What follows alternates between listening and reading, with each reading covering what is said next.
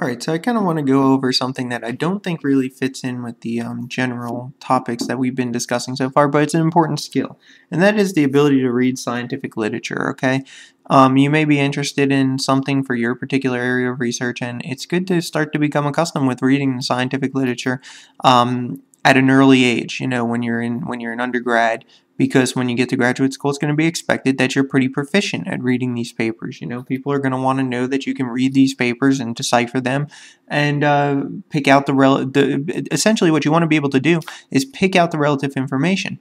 Pick out what information corresponds to your area of expertise, what area corresponds to your area of research, and what can help you in your area of research, or what can lead to a different idea, or can you discover a new experiment to maybe carry out based on this paper.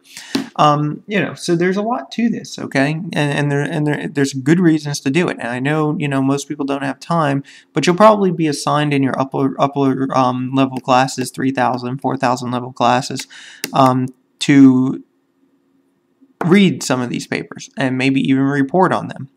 So it's a good thing to get involved in early. So I have this paper here, just came out the other day. It's called, it has this title here, this complicated title. Unfolded proteins are IRU1 activating ligands that directly induce the unfolded protein response. So the first place you want to start when reading the paper is to read the title and try to understand a little bit about what the title is saying.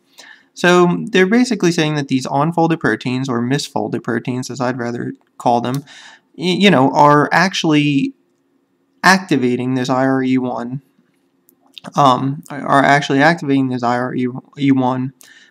proteins, okay? And so this is sort of like, the paper has an interesting spin. There's two competing hypotheses, and this paper seems to definitively say that one of these hypotheses is correct, but the other is not. So once you kind of get a feel for what this is saying here, so they directly induce the unfolded protein response, you can move on to the abstract here, okay? And that's generally the part that most people will go right to, okay? Any scientist probably will say, let me go to the abstract and see if this paper is relevant, because it takes a lot of work to read one of these papers. I mean, it's not like reading a novel. It's not easy reading. It takes thinking and time and practice to get good at. So, you're not going to want to waste your time reading a paper that's irrelevant to your studies. But anyway, you can find from the abstract, generally, a brief introduction to what the paper is about. And not only a brief introduction to what the paper is about, but generally a lot of times they will also present the results, okay? At least, briefly. State the results. Say, we did this, we found this, okay? And they'll kind of try and sum up the whole experiment in this little paragraph here, okay? And that's a good indicator. And like I said, that's one of the first places you want to start. You want to read the abstract and kind of get a feel for the paper and determine if it's something you'd like to read. From there, I'd say the main skill in discussing these papers is to be able to interpret all of these diagrams, okay? All of these charts and labels, and because this is the stuff, these are the experiments, okay? That's the data from the experiments. And, in the paper, they tell you the conclusions they drew from these things, but you as a scientist are going to want to critique it, maybe.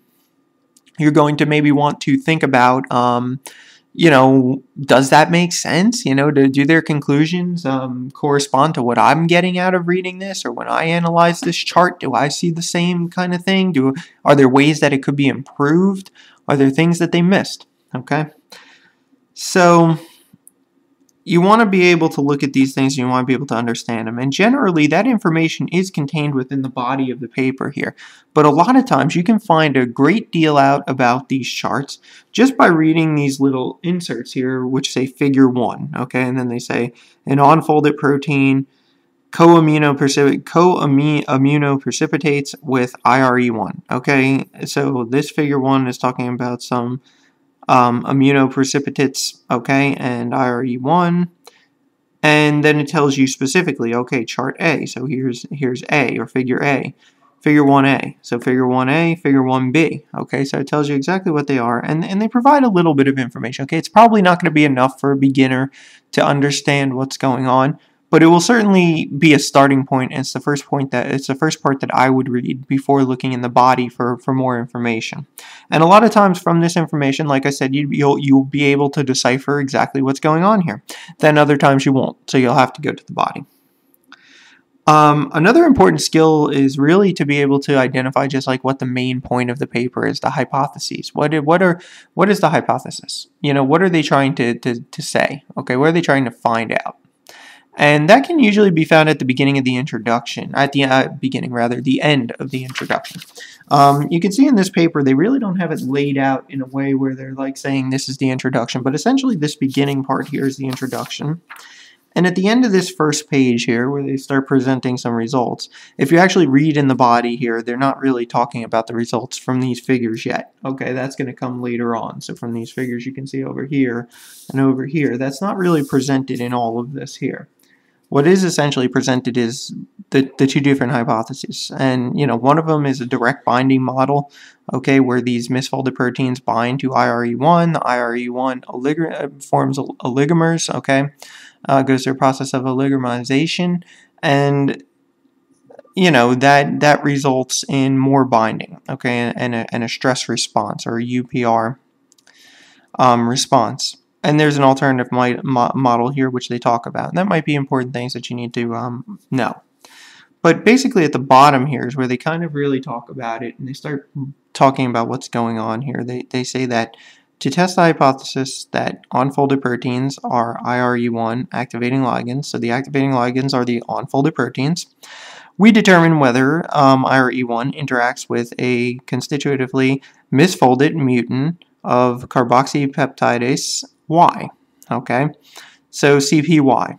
That's basically what they call it, CPY, and they test it with the wild type. WT means wild type, CPY, and mutant, which is CPY star, has an asterisk next to it.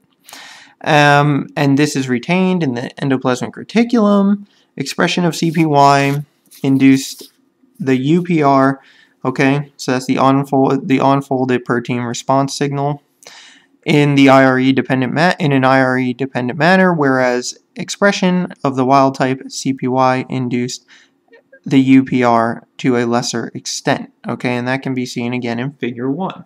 So one of the things I do is I go around and I highlight these things. I highlight, you know, figure 1. If this is coming from figure 1, then I want to know that this is the information that corresponds to figure 1. So I will certainly look at those things. And basically, I mean, I know I said this is kind of the basic hypotheses, but this is the basic hypotheses. I mean, and this paper is laid out a little bit different than literature I've read previously. But the principle remains the same.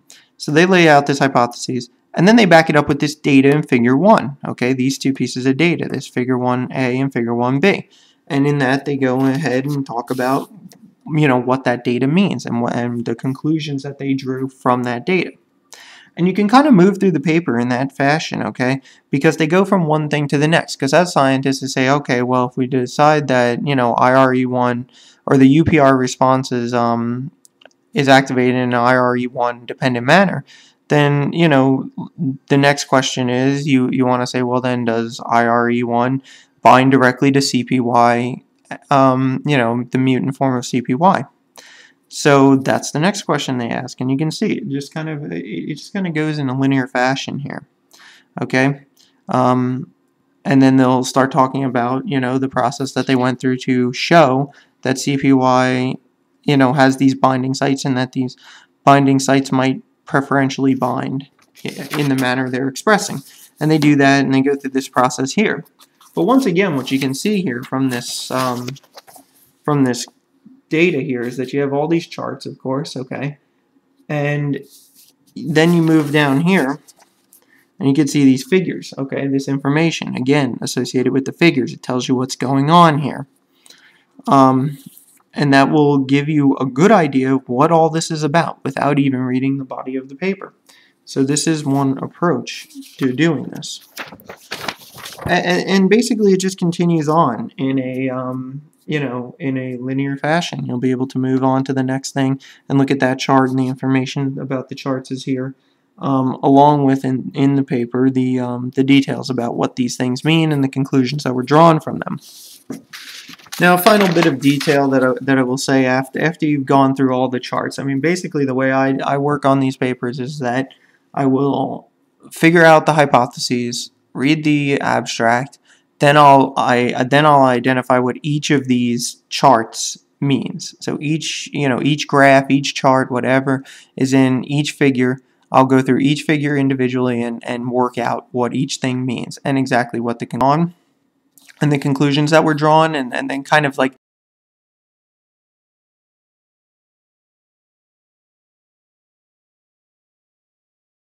in the back, they really kind of sum everything up. This last paragraph here, or two, these last couple of paragraphs here that I have in this paper, they really just, like, if you didn't understand the experiment or you're having trouble just understanding what's going on, it's a good place to look at the end. At the end where they kind of sum everything up and restate the results that they received, of course, and why they think things they think. It can be really, really helpful to just consult that. And you can consult that at any time. I mean, essentially the way reading these papers goes is you read these papers any way you want. You don't have to read them in a linear fashion. You can skip around, move around, read different parts, skip over parts. It really depends on your purpose and your use of the paper. But I just want to kind of point out that that's kind of how I would go about doing it. So if I were doing like a step-by-step approach, I would start by reading the title and the abstract. From the title and abstract, I would move on to reading the each individual figure. So I would start with figure 1.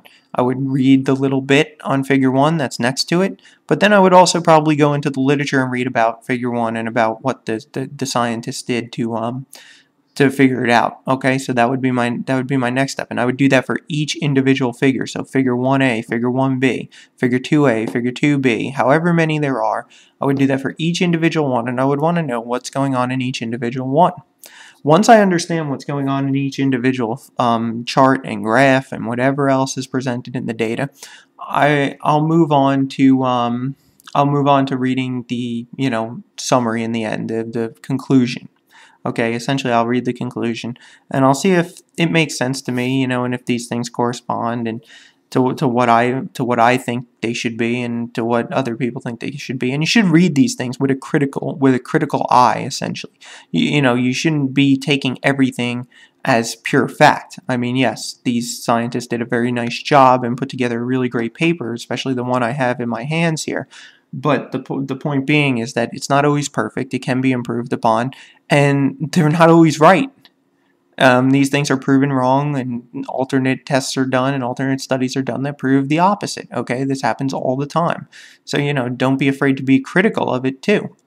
I mean, you'll know a good paper if you read one. You'll know a bad paper if you read one with some experience. So after I read the conclusions, I'll look in the back here. If I'm thinking about using this paper for some kind of research, then I would want to read in the back here and see if there's any sort of experiment I might want to carry out. So maybe there's some kind of research I can do in the future. A lot of times the authors pose questions. They pose questions to the reader to say, well, we're not sure about this. It requires more investigation. So that might be a clue to you to say, okay, well, maybe I'd like to investigate that, especially if the paper you're reading is in your area of expertise.